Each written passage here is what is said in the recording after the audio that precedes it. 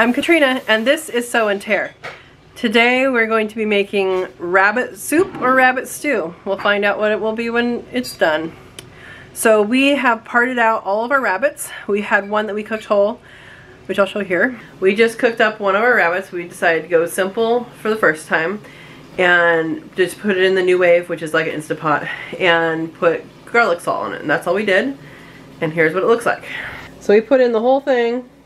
I mean, gutted and all that, but we left a lot of fat on the inside. So that's what it looks like. And this is our first try of our own rabbit. Alright, so this is our first try of our own rabbit, and it's very lightly seasoned.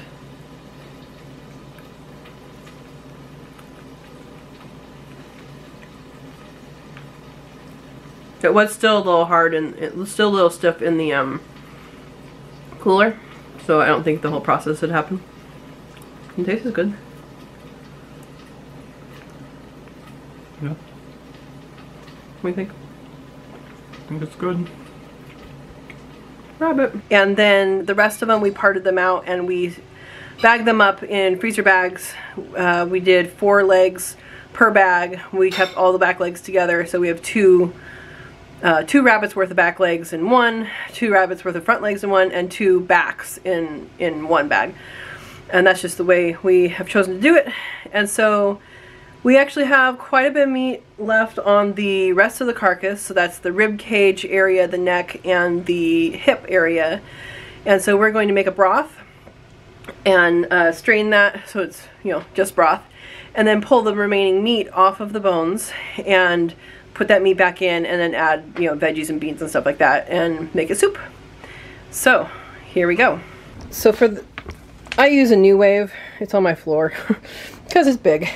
But for the ribs, we cut them in half so that they lay more flat, so we can get a thicker kind of a sauce out of it.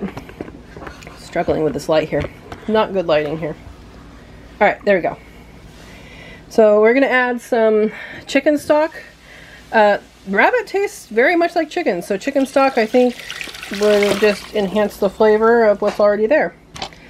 And so this is some chicken stock that I made and canned earlier. You could use any kind of stock, I think.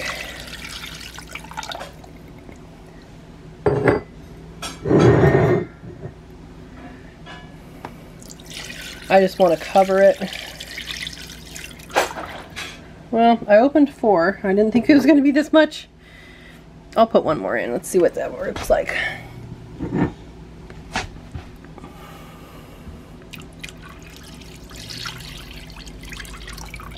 Yeah, that works.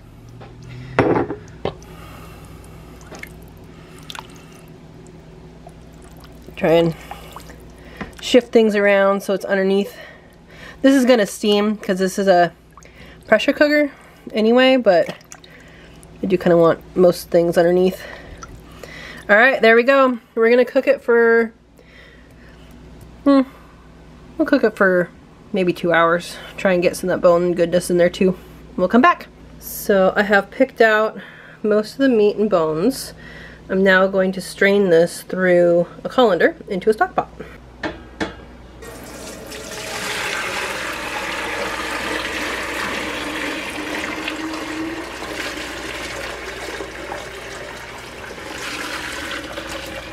Now there are little bits left in the colander. This is inside the stock pot. And we can just lift this up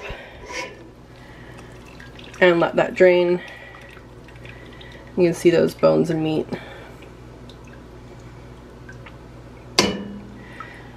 There's our stock. We're gonna now put this back into the NuWave after I rinse it out and add some things to make soup. So this has been sitting a while and it's still very hot, but you can see there's a skim on the top and there's a little layer of fat. So we're gonna wait for it to cool off and then put it in the refrigerator so we can skim the fat. So Manuel is pulling off the meat on the bones right now, and I just went out to the garden and harvested some celery, which was volunteer celery, some celery, which is volunteer celery, which smells wonderful. Some beet greens, I'm going to do the stalks. I don't think I'm going to put the leaves in just because we're going to be canning this and they're just going to be mush. And the last of the carrots, they're a little funky looking and we're going to have to peel them because we're canning them. There's a couple more, there's 3 more big ones in the ground. One I'm going to save for seeds, and one's the top snapped off and the other one is just too hard to get out of the ground, so I'm going to have to dig those later. But one we'll save for seeds.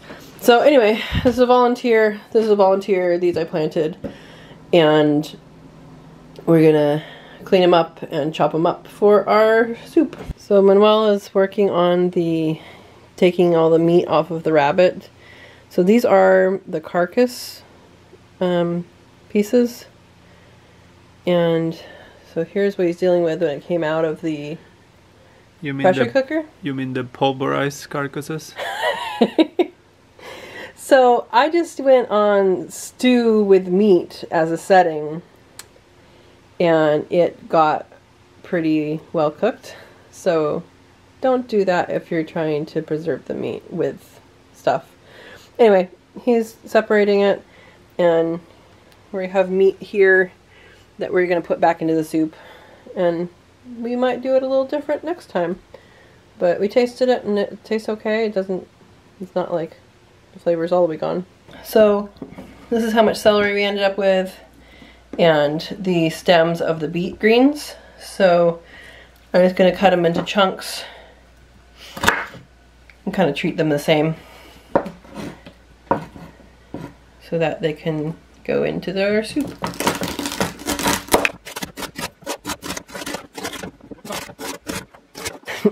So we decided to go a different route with the meat for the soup. The stuff that was cooked in the NuWave, the pressure cooker, it got a little overcooked, and so we don't really want to cook it again in the soup with everything else, and then again in the pressure cooker, or in the canning process. So instead, we're using the leftovers of this rabbit that we cooked a couple days ago, and it is much more firm and will hold up better in the soup. But Manuel has a few ideas for the meat that was really cooked, such as a substitute for tuna fish, and mix it with mayonnaise and stuff, and use it with some salsa and make tacos. What else? That's it. That's it? I gave away all your secrets? Yep. All right. Taco meat. So here's our cut up veggies. And we're going to add potato to this, and seasonings, garlic and dried onion and stuff. And that'll be soup. So what did we put in the soup? We put potatoes. We put all the stuff we chopped up and the chicken. And then next we put in garbanzo beans, fava beans, and lentils. Now I know lentils are going to end up mush, but it adds nutrients and thickness to the soup without adding soup thickener. Next we added pink Himalayan salt, parsley, minced garlic, dried onion, mustard seed, black peppercorns, turmeric, and I believe that was all we added. Super good mixture. Oh, cumin. We also added cumin. Right. I just took this out of the refrigerator. I had this just closed because I had something on top of it. And as you can see, the fat is at the top, and then the rest of this is pretty congealed, which is pretty cool. So I'm going to skim the fat off, and that way we won't have that in our soup. When you have this cold in the refrigerator, this is really easy to do. I don't know if people use rabbit fat, but they might. I'll have to look that up to see if I should save it.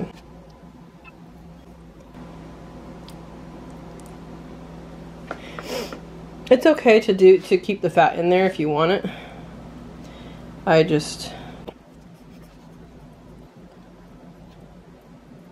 Alright. Now where the handle was, looks like there's some fat buried.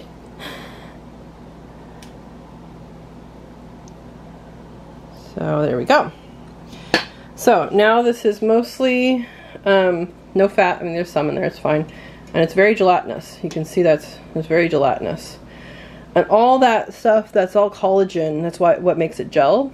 And that's very good for you. So we're going to put this into our pot and start it cooking. That's how much fat we got. A big bowl full.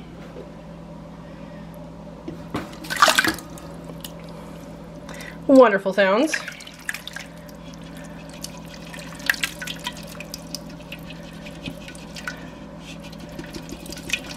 It looks like we have the perfect amount here. Now, remaining in the pot is some little bits. I'm just going to leave that and let this work its magic. Now, because we added everything, all the solids first, it does need to be mixed up a little bit, just so that it doesn't heat everything on the bottom only. Just kind of give it a little even turn.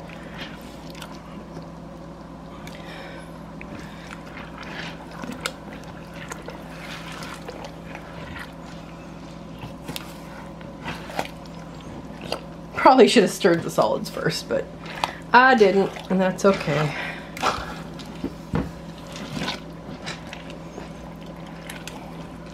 Guys, this is gonna be so good.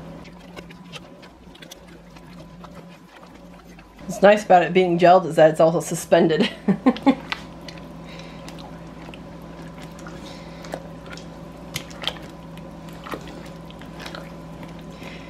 Alright guys, so this is what it looks like. Looks yummy. And we need to cook it up and then we'll have some for dinner and can the rest. Alright, I'm using my NuWave, which is a pressure cooker. It's just really large, which I like for soups. And I'm gonna put it on the top, close it, seal it, and then we press soup.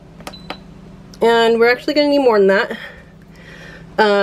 Because I have those beans in there, we like it extra cooked. So I'm actually gonna add up to 40. And 42 is okay. Okay. Start. It'll come up to pressure, which is to take a long time because it is mostly cold stuff. And once it comes up to pressure, it'll vent and then seal, and then it will do the 42 minutes. So this is done. It's done its natural release. Let's see what it looks like. It looks like soup. It smells like soup. The veggies are floating. Ooh, it's not really. There's a whole bunch of stuff in there. It's a very thick soup with all of those lentils and garbanzo beans and habas. It smells good. Can you smell it from there? Huh? Can you smell it from there? Yeah. Smell good? Good. For some reason, we forgot to taste this on camera, but it was so good. So here is our soup. I have just heated it back up inside the NuWave. I did not heat it up on the stove because this is not for the stove. There's our soup, and we are going to can it. We have our lids and gaskets heated up in hot water, and we have the pressure canner warming up. Let's do this. The jars are warm and are hot and clean. So this process, I'm just mixing up the soup first because it kind of did settle after a while. And I'm using a canning funnel. I have opted for the regular mouth jars just because it is really, I have some other plans for wide mouth ones, and I have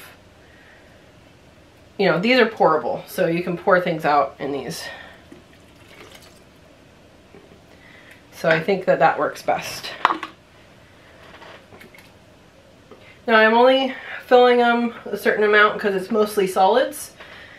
And I'm going to fill up the rest with the liquid portion of the soup. Now, soup does need to be pressure canned. And the pressure canner I have fits 7 quarts. If I were to do it again, I would have gotten the one that double stacks the quarts, but I did not. I do think it's worth it though, if you're going to do big batches like this, because otherwise you got to go through it twice. And since I have this NuWave that has this huge, it's a 13 quart pressure cooker, it probably would be worth it to me to do the other one if I'm going to be making things of this size. Alright, so now I'm going to fill up the rest of this with the liquids of the soup. It's going to get a few garbanzo beans and stuff like that in with it, but there needs to be enough liquid in there to make things bubble and, you know, get it all worked around. Whenever I can, I always use a bowl to set the ladle over. That way it makes less mess. All right, what's remaining is pretty thick, so I think we're just gonna eat it for dinner and then, you know, probably have a couple meals out of it. I'll show you what's left. So out of all that pot, that is what is left. And it looks delicious and smells delicious.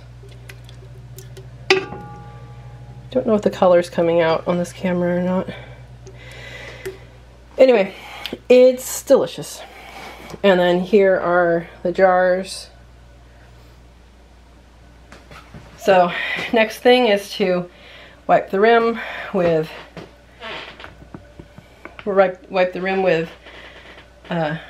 vinegar. Make sure it's clean. This is the time to check for cracks. So this has the gasket and the lid. This is a Harvest Guard reusable lid. There is a learning curve on using these if you haven't used them, but I think it's worth it. Because then you don't have to buy lids.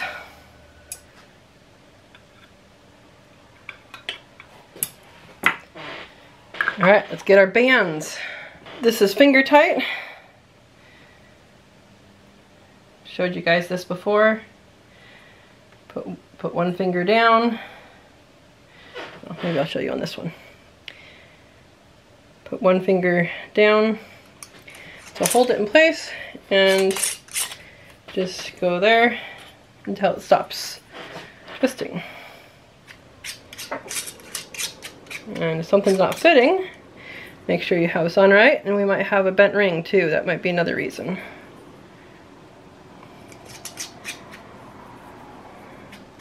It's fitting now, so it would just need to be moved over.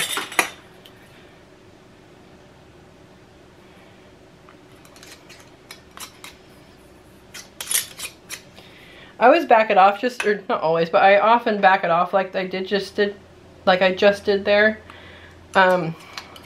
Just to make sure I didn't catch something and that I am actually in the grooves of the jar. All right, those are ready. So ordinarily, I have my jar lifter. But since I don't know where it is, I'm going to lift it from the jar, not from the lid, and place it in, and I'm going to find my jar lifter by the time it's time to take these out. So I set it back on. It has a little latch here. You want to make sure you turn that. And then you will see, well, I don't know if you can see from there. This side is lower than this side, so we just want to tap it or move it so that it is, there we go, so that it lines up. So it's even all the way around. So I'm looking on the side as well. That looks pretty good. Yep. Alright, so you do this just like a tire. Opposite sides. Crank down. Check again that the spacing is okay. And we're gonna turn this back on. I could have turned it on again. But we're gonna turn it back on. It's gonna come up to have a steady stream of steam here. We're gonna let that vent for 10 minutes, then put the regulator on. And once it starts rocking, we will start our timer. Alright, not sure if you can see that, but that is venting a steady stream of steam. So we're going to vent it for 10 minutes before we put our weight on. So you can see it against the cabinet. I was pointing it towards yellow before and you couldn't really see it, but that's a pretty steady stream. Alright, it's been 10 minutes, so for me, 10 pounds of pressure is what I'm doing. Slide that over. Let that sit. You're going to stay in the kitchen a while now. Let that sit until it starts to rock. Once it's rocking, it should rock. Look at your manual and you'll see how often it's supposed to rock, but that means it's hit 10 pounds of pressure. So we have a gauge here, but that has to be calibrated every year. So definitely trust your weight over your gauge, because this is all I use this for is when the pressure comes down, you know, at the end, when the pressure comes down, I can see that it's down and safe to open. That's the only thing I use it for. So other than that, use this and you're good. All right, that's a rattle. So we're going to turn down our heat. And I just happen to know that somewhere between these two marks is ideal for my stove. And we're going to set the timer for 1 hour 15 minutes. That is 75 minutes for soup.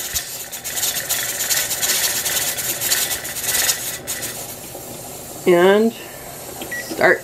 At this point, you are not leaving the kitchen. So you can go around the corner, you know, a couple minutes, keeping your ear out so you make sure you know that it's rattling at the appropriate time intervals.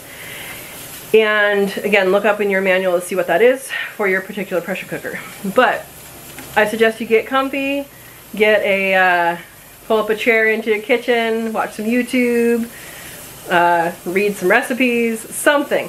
So you're gonna stay in this room, in this vicinity, so you can hear this, so you can see if it's dropping below that advised number of rattles per minute, or if it's going above it. So you need to stay in here and find something to do that you can sit on your butt with.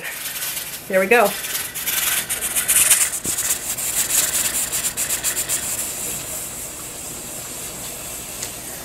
So that whole thing counted as one rattle. All right, our timer just went off. This is all we're gonna do. Turn it off. We're gonna wait for the pressure to go down. That's when you use this dial. Wait for this to go all the way down. Then we're gonna take this off and go and leave it for a couple minutes. All right, pressure is down to 0. Time to take this off. Take it off always with a hot pad. Now we're gonna wait 2 minutes. All right, it's been 2 minutes. So let's untwist these.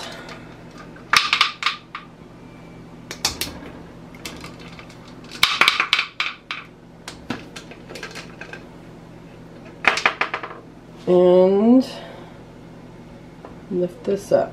Always lift away from you.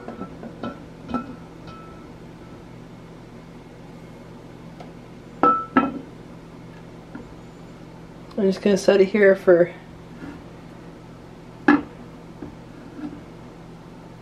a couple minutes to let the temperature change slowly. Taking this off. So there's the jars. I'm going to lift them straight out. They're still bubbling. Lift them straight out. And these are going to go on a towel, actually on my floor in the living room. Look at that. Still bubbling.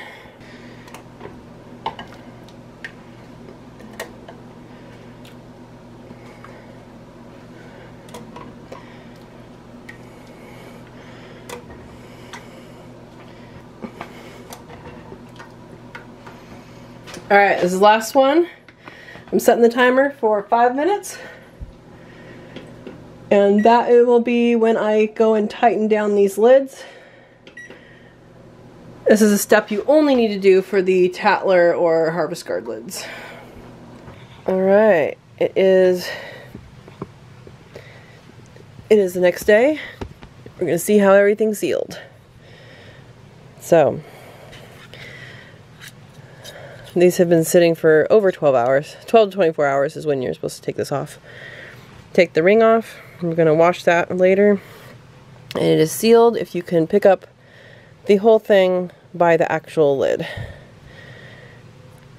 And I know there was one in here that wasn't quite sure about the jar, but we'll test things. That one's good. And we're going to wash the rims of these jars just so that they don't get gunky and stuff. Looks like that one's good. And I always leave this out extra after I've taken these off and test them later just to make sure. That's just what I do. Looks like so far they're good. And you can see this one had a little bit of siphoning, but it's still sealed, so that's good.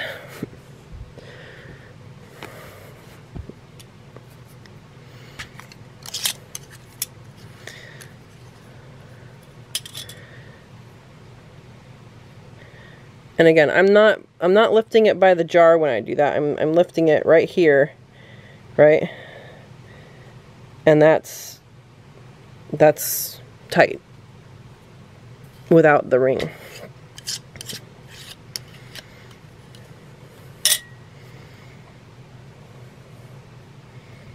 Okay.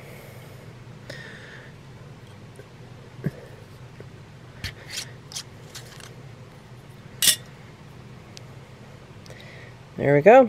They all sealed. Some good rabbit soup. Have fun making your soup.